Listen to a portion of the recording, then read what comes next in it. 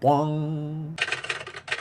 Holy crap. Hey guys, our topic this week is another viewer request. This one came from Facebook though, so we'll not be giving out the name since we didn't think to check into that until the writing of this video, and well, Facebook tends to use your real name. So, that being said, our topic this time is the CrowFather. Yes, that's apparently one word.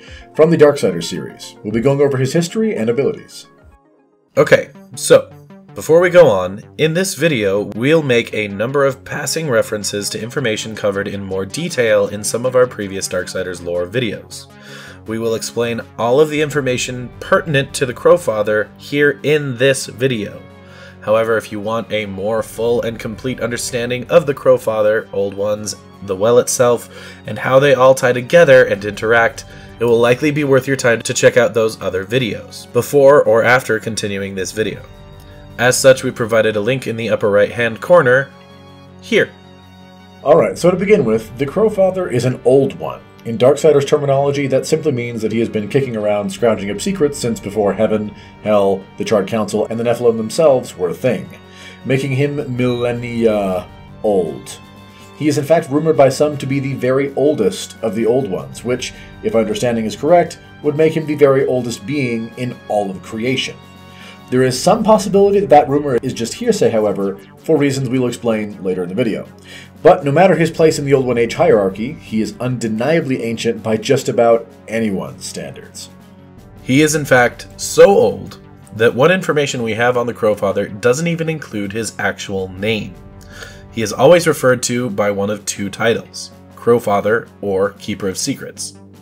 He has great power over crows, though whether this is all crows or merely those occupying what must be a great global rookery, more on that later, on his world is unknown. He spends his time sending his crows throughout the realms of creation, learning secrets and hoarding information. He is a keeper of ancient knowledge that has been lost by time or purposefully buried in days gone by, knowing things both known to all and remembered by few. He has a reputation for knowing things that others may have forgotten or believe best left buried. In fact, his only two appearances in universe both come about due to other beings seeking him out because he's believed to have knowledge no one else has.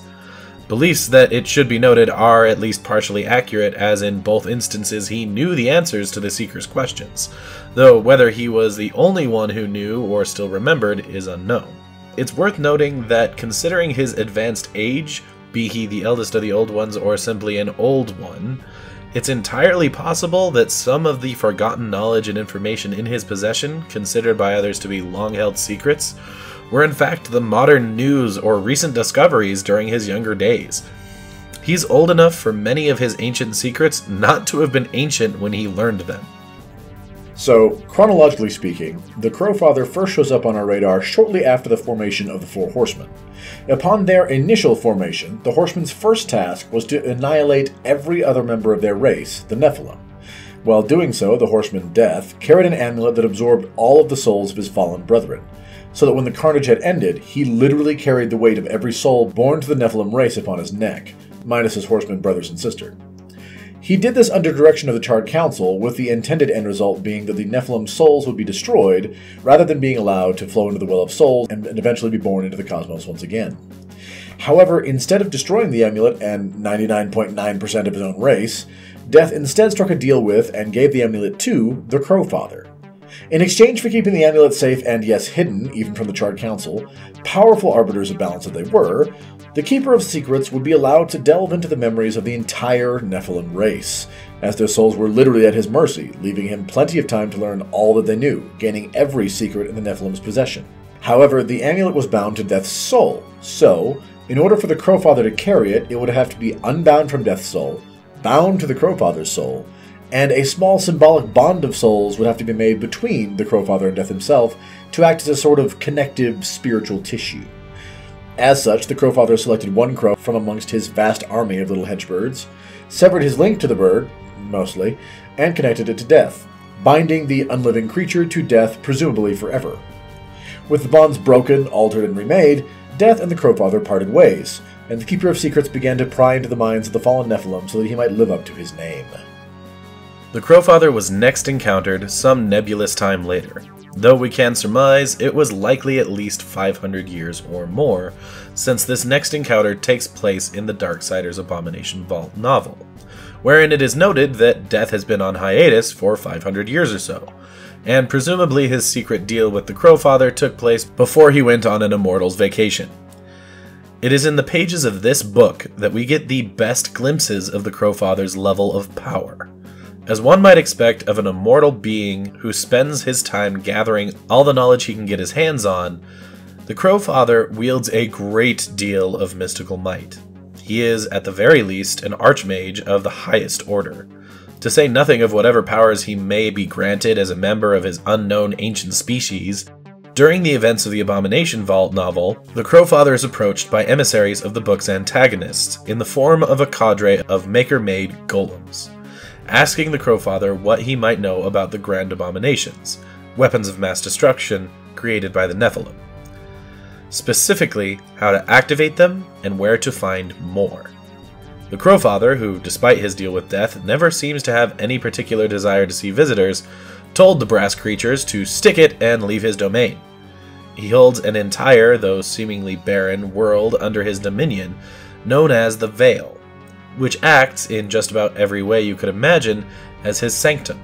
And if you've read, watched, or heard of Archmagi in just about any setting, ever, then you know that tangling with an Archmage within their seat of power is a bad idea.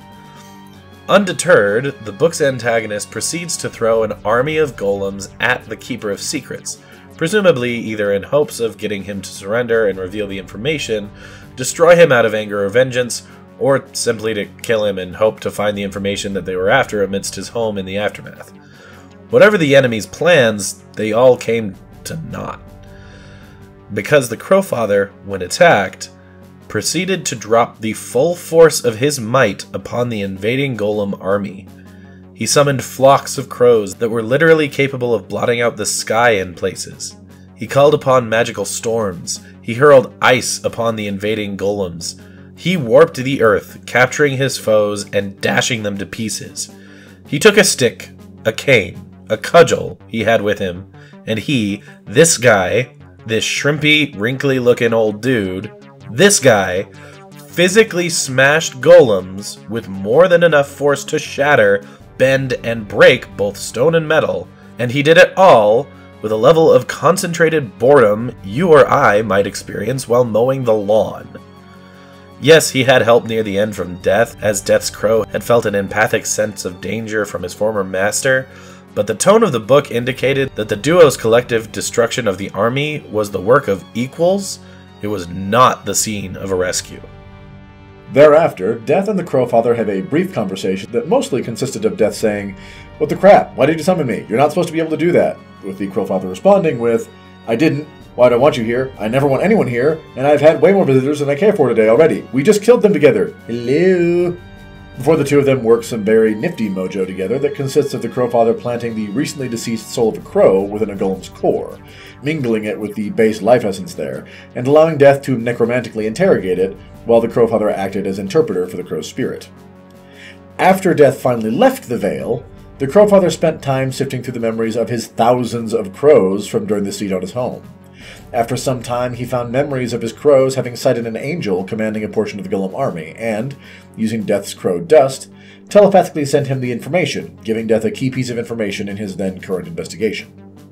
The CrowFather isn't seen again until what has only been described as eons later, during the events of Darksiders 2, wherein he plays several roles, including enemy, information resource, quest giver, and narrator, with the CrowFather coming back into play because Death has come to him seeking a way to absolve his brother War of the crimes of which he was charged in Darksiders 1.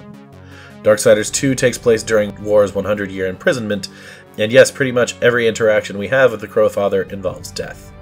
While their last meeting wasn't exactly touchy-feely, when Death comes knocking on the CrowFather's door at the beginning of Darksiders 2, the Keeper of Secrets starts the conversation from a place of borderline hostility, and as the conversation and the game itself unfolds, it becomes clear that the millennia of being bound to the souls of the slaughtered Nephilim has slowly driven the poor old CrowFather mad.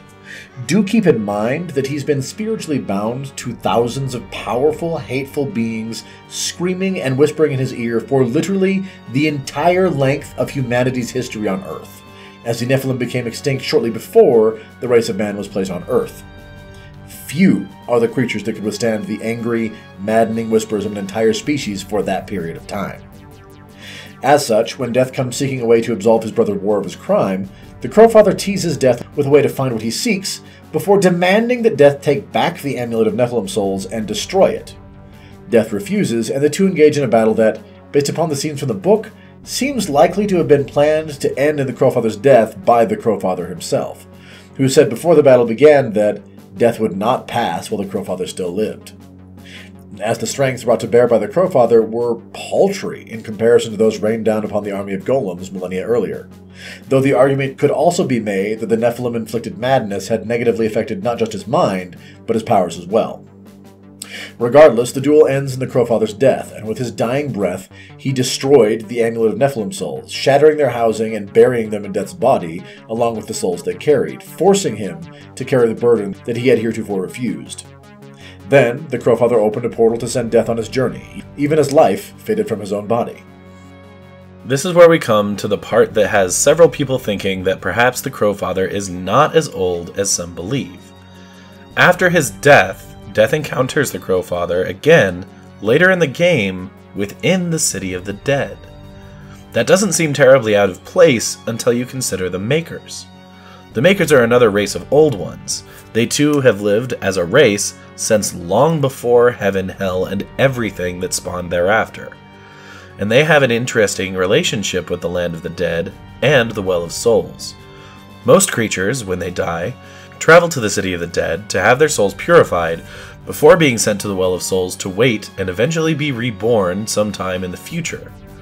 However, the Maker's souls do not pass into the City of the Dead or the Well of Souls in this manner.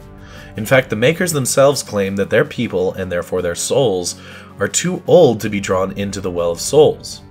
So instead they seal the souls of their fallen dead into mystical stones, which are then used in Maker crafting. The common belief is that if the Makers are too old to pass into the City of the Dead, and the CrowFather is supposed to be the eldest of the old ones, shouldn't his soul have the same problem? As such, it is a commonly held belief that the CrowFather is instead simply a very old one, and not the very eldest of them.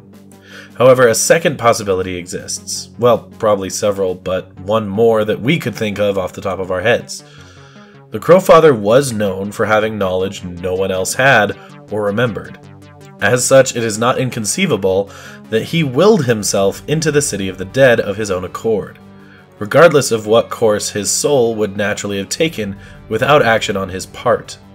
But that is all conjecture either way.